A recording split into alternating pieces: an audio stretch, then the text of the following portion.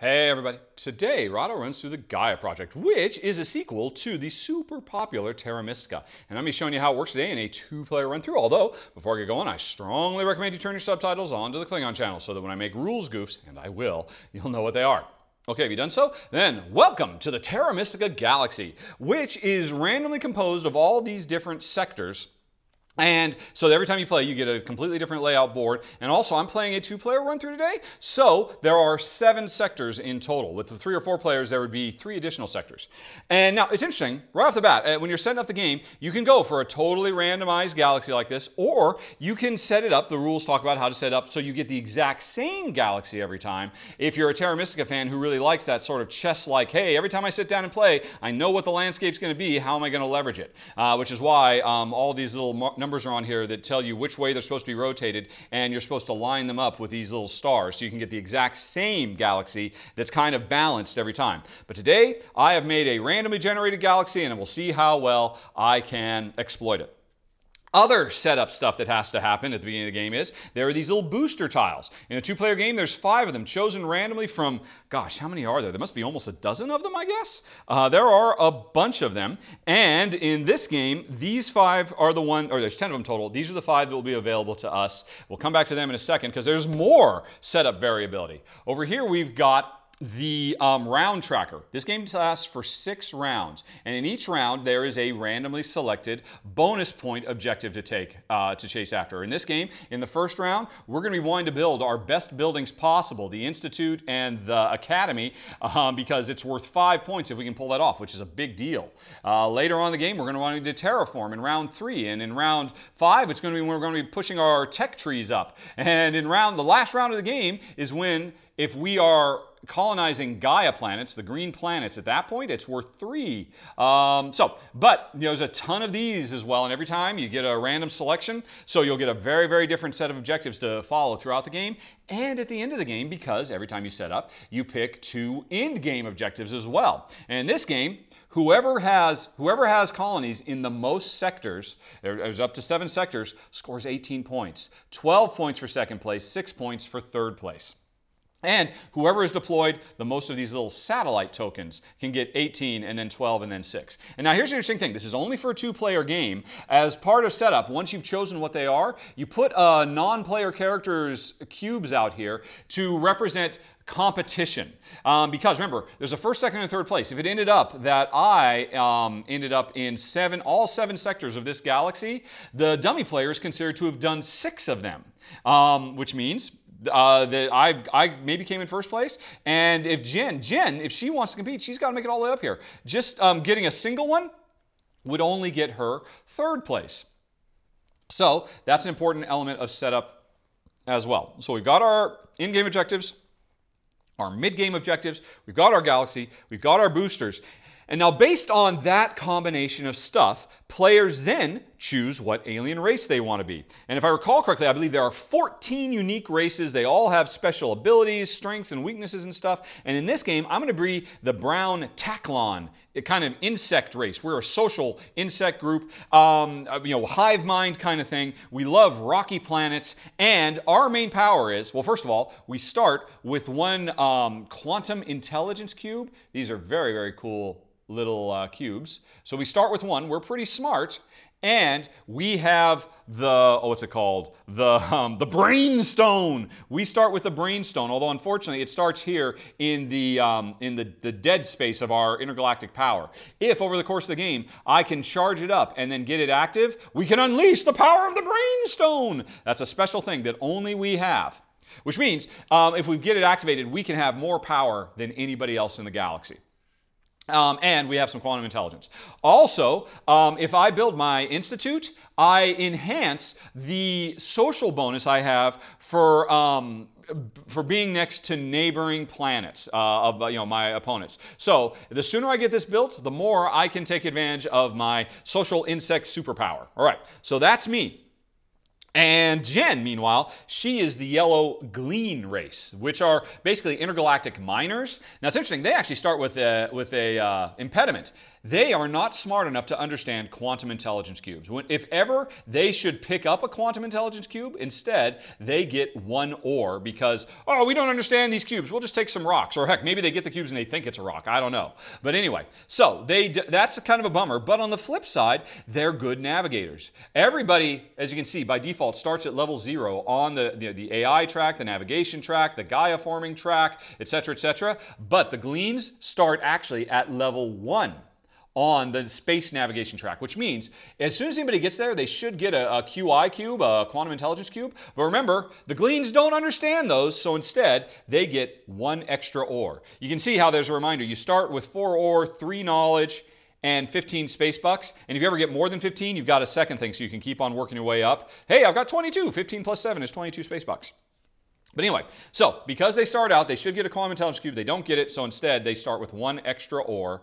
Also, they've got a bonus. They love building on Gaia planets. They get 2 points every time they build on a Gaia planet. So they definitely want to be doing that as fast as possible, which is interesting because in this game, in the last round, during round 6, there's 3 points to be had for anybody doing a Gaia planet.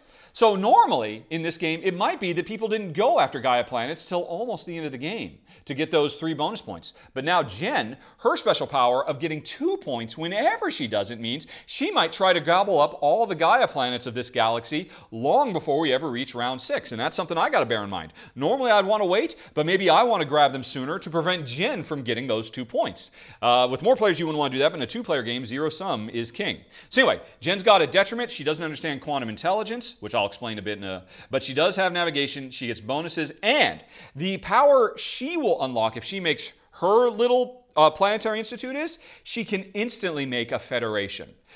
Making an interstellar federation is one of the biggest, most expensive things you can do in the game. It has huge benefits. Normally, you have to work quite a while. You won't be able to do it until halfway through the game, but Jen could do it very, very quickly because she is the glean. But all of that comes at a price. She does not understand quantum intelligence. So Jen is the yellow player. I am the brown player. We've both chosen. By the way, these are 2-sided. There's a completely different type of brown player, a completely different type of yellow player.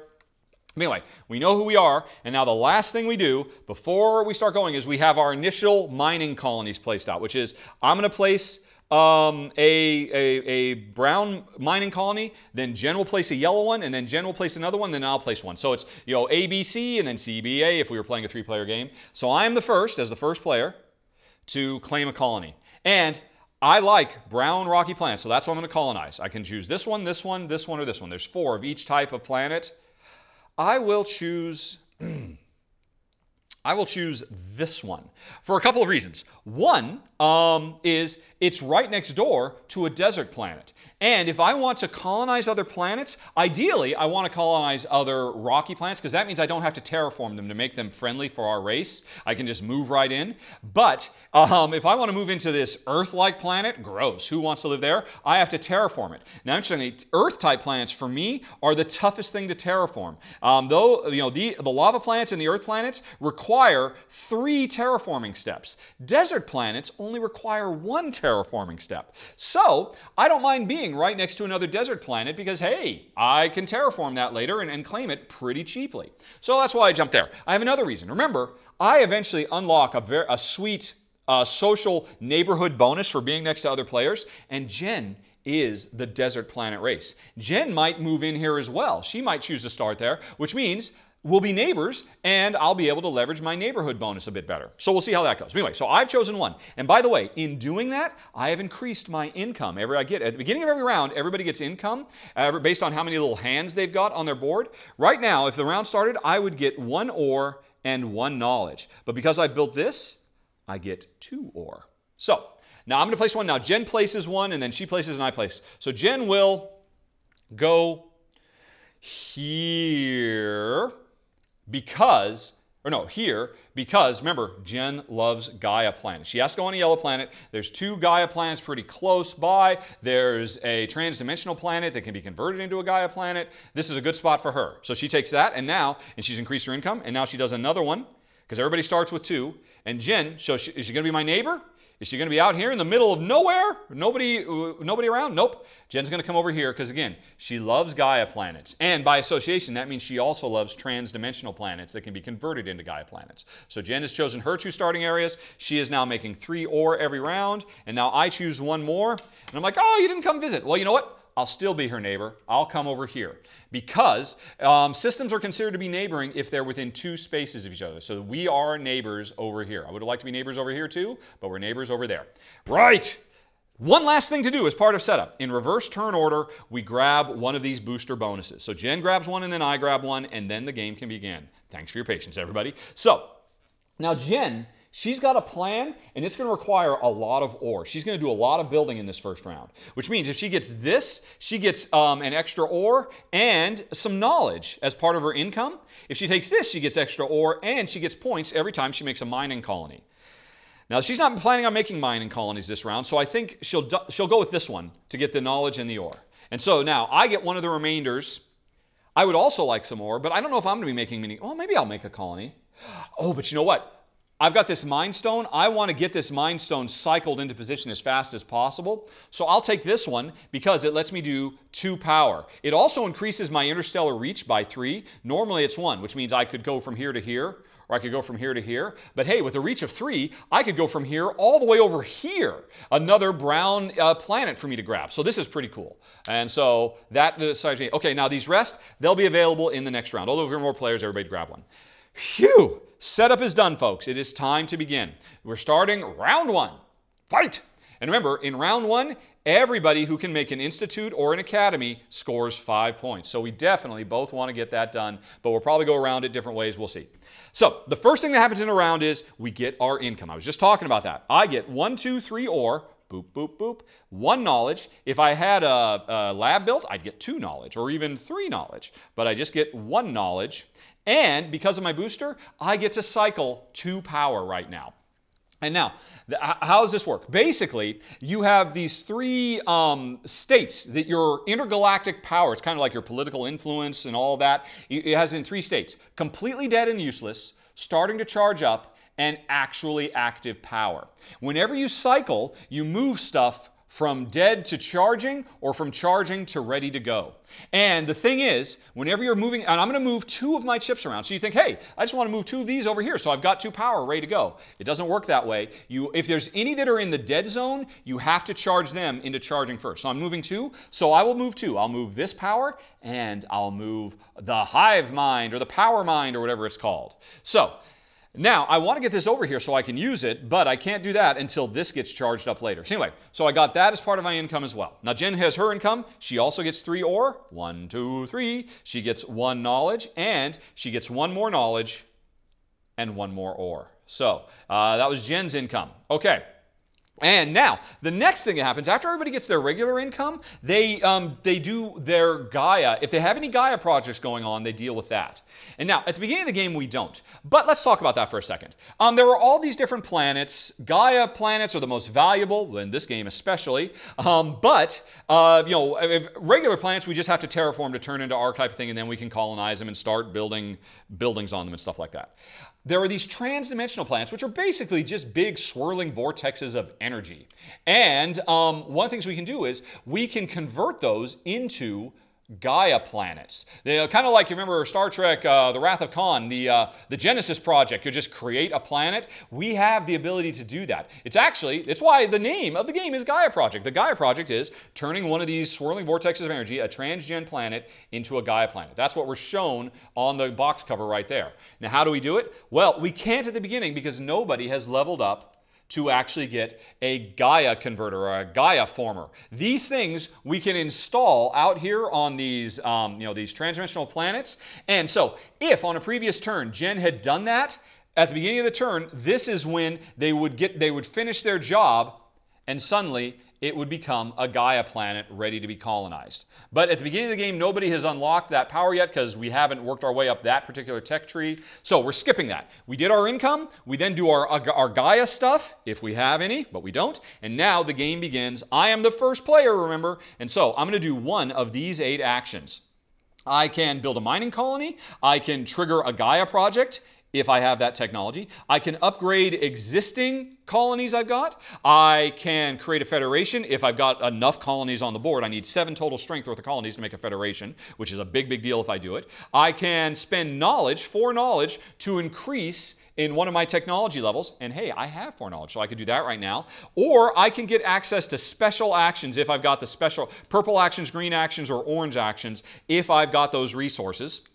Or finally, I could pass. Now, I'm not going to pass until I'm done, but the first player to pass gets the first player marker for the next round. And when I pass, I take one of these boosters that I will have for the next round, and then I return this, which means another player might be able to grab that for the next round. Okay, so what am I going to do first? Remember, I was talking about this. This round, we want to get our institute or our academy built. I'm going to start working on that. I am going to upgrade one of my existing colonies. As you can see, a colony becomes a trading house. A trading house could then become a lab or an institute, and a lab could become an academy. You're reminded about this right here on the board as well. Here, colonies can work their way up into trading houses, which can work their way up into institutes or labs. Labs can become academies. Right, so I've already got 2 mines on the board. I'm going to upgrade one of them. Mine becomes a trading house. I'm going to convert this mine into a trading house because it's the first step towards getting an institute, which I want to do to get those 5 points. Now, you'll notice something interesting happened here. Because I'm building this, I'm increasing my monetary income every round, but I'm decreasing my ore income because I swapped these 2 tokens.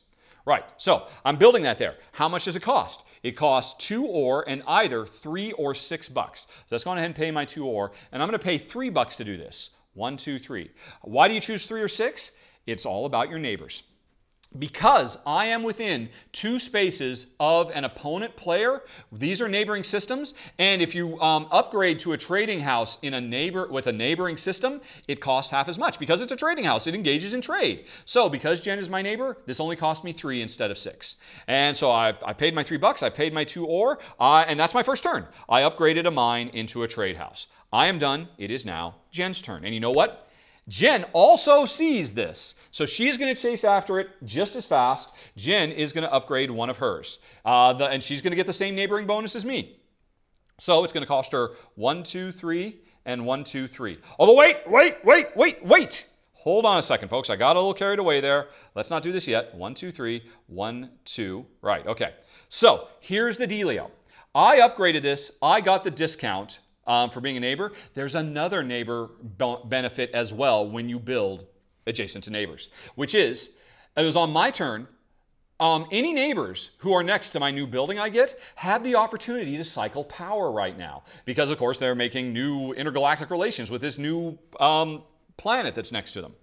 So in this case, I just built a level 2 building neighboring Jen. So that means if Jen wants to, since it was a level 2 building, Jen can lose 2 victory points. And at the beginning of the game, everybody starts with 10. Jen is going to lose 2 points to cycle 2 power. Boom. So now, next time she cycles power, she can start getting some actually ready because there's none in the dead zone. So Jen took advantage of me building next to her. And now it's her turn. The exact same thing's going to happen. Jen is going to build next to me. It's going to cost her 2 ore and only 3 bucks. And I'm a neighbor, so I am also going to lose 2 points to do 2 cycling. And look at this. I cycle this, and now there's nothing here, so I get 1 more cycling. Boom.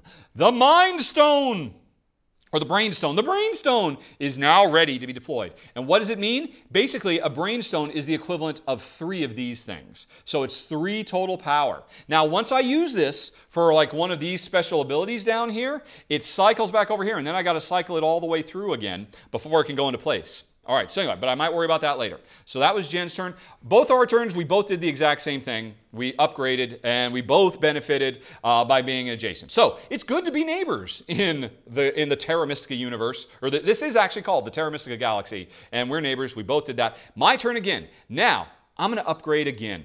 I've now got a trading house. I'm going to convert it into my Interstellar Institute. So it comes off the board. And the Interstellar Institute comes on the board, and this costs a bit more. It costs 4 ore. 1, 2, 3, 4. I'm almost completely out of ore, and 6 space bucks. 1, 2, 3, 4, 5, 6. And I positioned it. Now, I've given up But when I had this, I was going to be making $3 extra every round, but now I'm not making that. Instead, because I've got my Institute in place, I've unlocked my special power, plus I'll get to cycle power every round, at the beginning of every round from now on. And I have completed my goal. I have built my Institute, which means I immediately score 5 sweet, sweet points. So, 1, 2, 3, 4, 5. So I lost. All right, so I'm in the money, everybody. And I've got my Institute. And now remember, Jen is still a neighbor. I just built a level 3 building. So if Jen wants to, she can sacrifice 3 victory points to cycle 3 power. And then this power is set up, ready to go. 3 points is a lot. But you know what? She will do it. She'll give up 3 more. 1, 2, 3. To get 1, 2, 3. Now Jen has unlocked 3 power. So have I through my Mind Stone, or my Brain Stone. But anyway, so that was my second turn. And now it's Jen's second turn. So Jen could do the exact same thing. Hey, she's got the resources. She could jump up, unlock. She could basically create a federation. That's the special thing she unlocks, whereas me, I unlocked my cool special social ability. But Jen's not going to do that right yet. Or no, because Jen's going to go in a different direction. Instead of just coming up to the Institute, Jen is going to zig over here and start working on making laboratories and then an academy. Jen's got her eye on an academy instead of an institute right now. Why? Because if she builds this academy, her race will be smart enough to understand quantum cubes. And she will get rid of this. And because quantum cubes are maybe the most valuable resource in the game. They can be used for lots of really cool special powers, all kinds of stuff. So, Jen is going to upgrade again.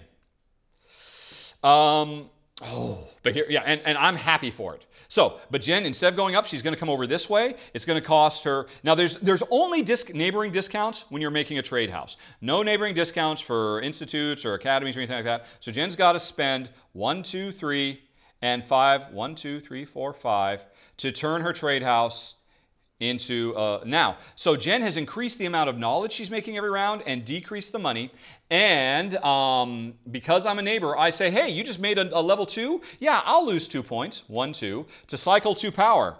Boom! Now I've got 5 power at the ready that I can use on my turn. And I definitely want to use that, totally. So that's pretty cool. But because I've got my Institute in place, my special power is that whenever somebody builds adjacent to me and I get to do my, my special, or everybody, I get to cycle power, I get to charge power is what it's called, I get a benefit of generating 1 power out of nothing because we're social insects. And so I just created another power. My whole race has become more powerful now because Jen built next to me. Jen knew it. Jen knew she was going to be giving me this advantage.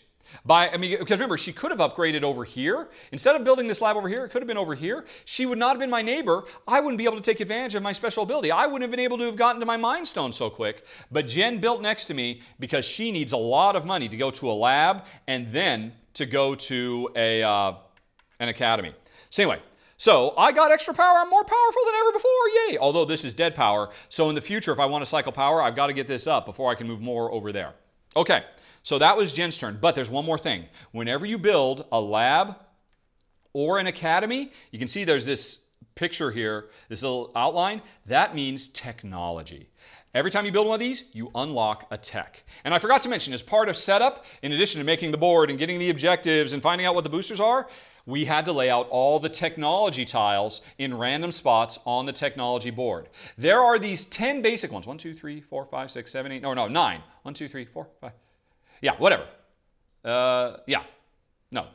8. No, 9. There are these 9 basic techs. Jen is now going to give herself one of these technologies that will last for the rest of the game. Now, interestingly, there are also 1, 2, 3, 4, 5, 6 advanced technologies. But you cannot take an advanced technology until you've worked your way up on that aligning tech. Once you've made it up this far and you have created a federation, you can then get an advanced technology. So advanced tech, that's way off in the future. But for now, Jen can take any one of these basic techs. And as a bonus, she can also move up one on a tech tree. If she takes this, she moves up here. If she takes this, she moves up here and increases her navigation skills. If she takes any of these 3, she can move up on any of the tracks. And again, these were placed out. All these techs are going to be in every game. There's one for every player because each player can learn each of these techs. These are randomly selected every time. These are the same, but they're put in different places. So, in a future game, this might have been over here, which means if you wanted to get the power cycling technology, you would have to work your way up the diplomacy track, as an example. But Jen does want this. Jen is going to, because she has made a lab, she gets to take any of these techs. She will take the power cycling tech. Which means, since it wasn't tied to any of these, Jen can move up on any technology track now. And what does she want to move up on? If she moves up here, she will increase her range because she'll be a better navigator, so she can get to planets 2 spaces away from her. But, let's see. If she moves up here, she can start doing Gaia projects. And Jen definitely does want to do Gaia projects. So I think Jen is moving up. And Jen has her first Gaia converter thing. So Jen can now start converting these transdimensional planets into Gaia planets, which is good because she likes Gaia planets. And once she turns this, hey, it's right next door. She'll be able to populate that Gaia planet. Yay! Okay. So that was Jen's turn. She invested in technology, so she'll be making more knowledge in the future. She got the tech. Now she can activate this whenever she wants, because remember, you can activate orange actions on your turn. Jen has an orange action she can activate. And I piggybacked off her, and so that was Jen's turn. And now she's just one step away from turning this into an academy, which will unlock the mysteries of quantum mechanics for her. So she won't have that, hanging around her neck anymore. Phew, that was a big turn. It's my turn again, but you know what, folks? I think if you want to watch a little bit more, you can